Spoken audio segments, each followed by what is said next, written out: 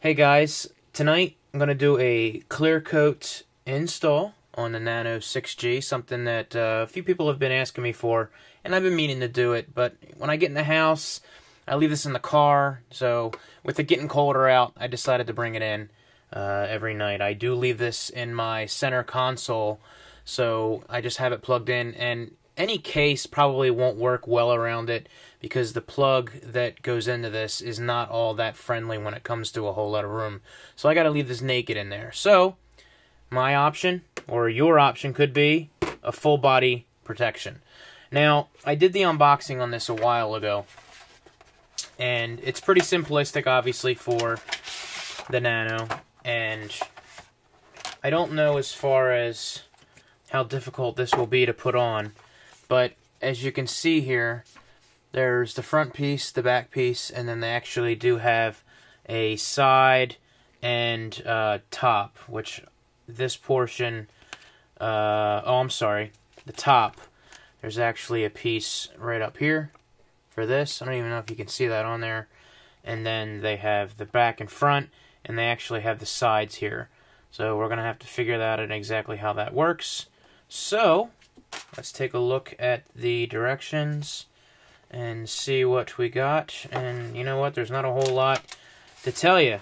But as I mentioned in the other video, in the unboxing, there's the solution, which is actually like in a clear glass tube. So be careful when you're using that. And of course, the install, you want to call this like the scraper to get the bubbles out, are on there. So yes, this is a wet install.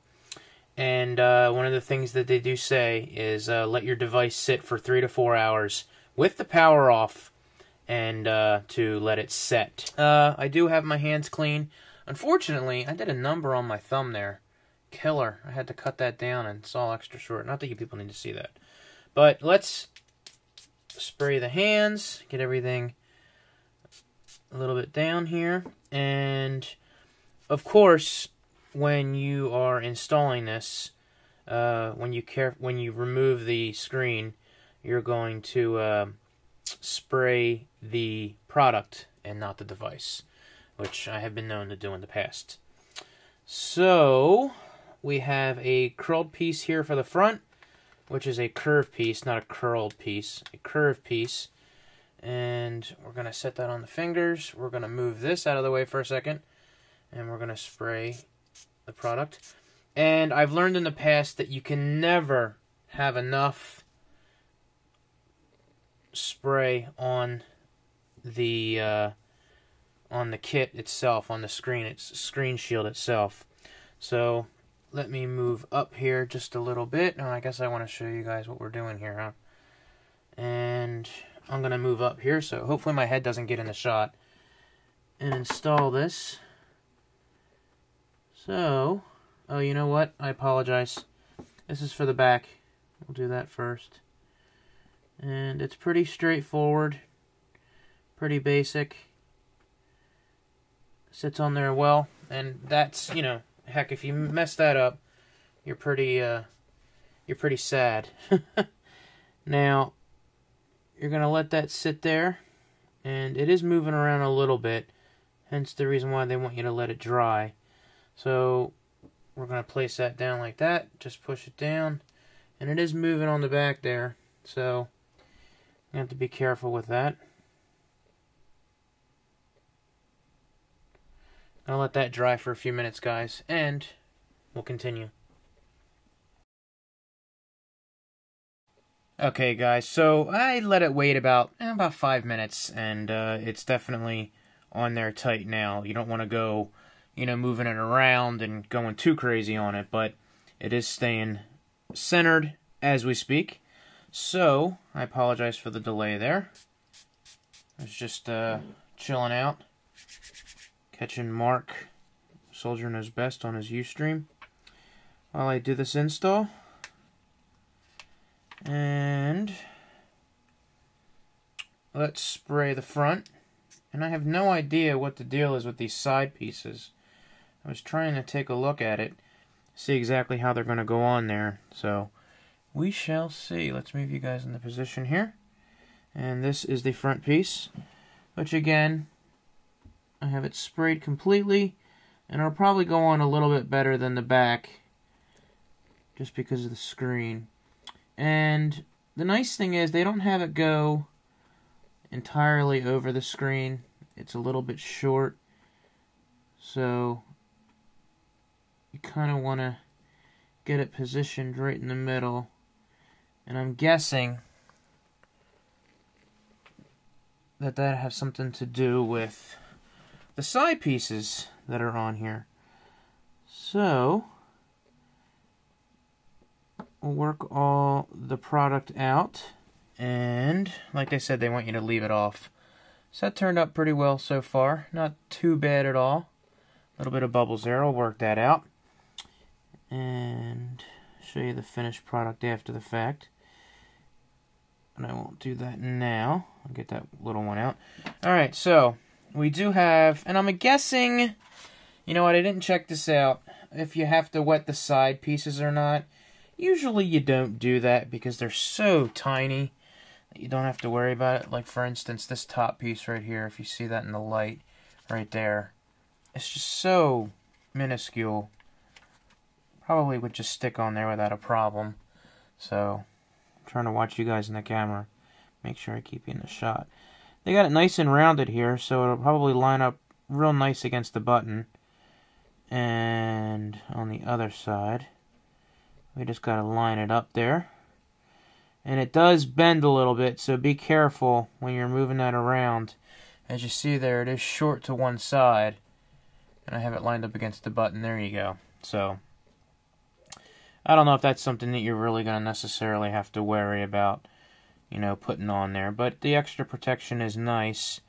And we'll try to slide it in place because we didn't do any solution on that. So after a little deliberation and waiting for my heater to go off, I've determined that you have a short piece here, which is a little shallow, as you see the cut there, and the other side is a little deeper, as you see there around the edge.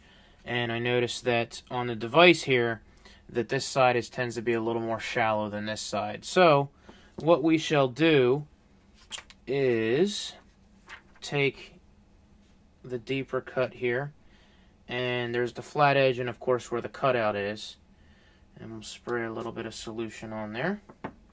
And what I'm going to actually do is, I think this is, take the flat edge and run it along the screen. Stop. I'm going to tell you guys right now, this just goes from bad to worse.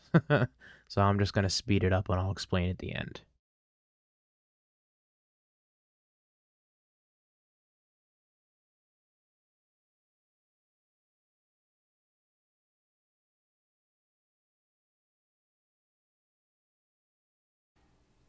I didn't do a very good job of that, and it's not staying on.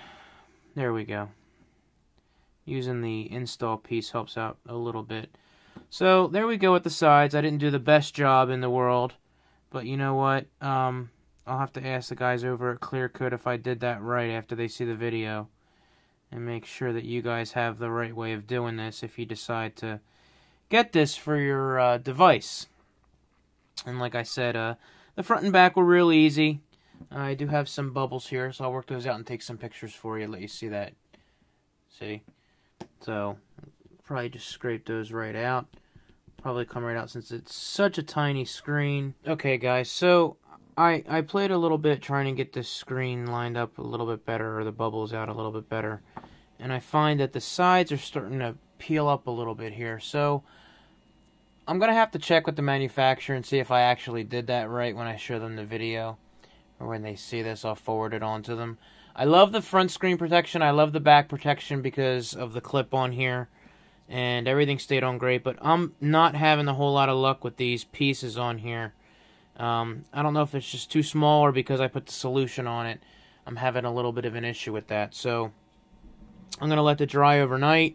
It seems to be fitting out pretty well right now. And the device looks great. The bubbles are starting to go away. I waited a few minutes. And I do have one little bubble right here. And I'll work with that off camera. I gotta stop doing that or I'm gonna end up killing the darn thing.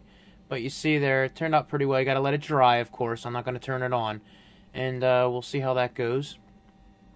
And I'll get back to you guys. So, there's the clear coat. There's the price you can get it at for the Nano 6G if you have one.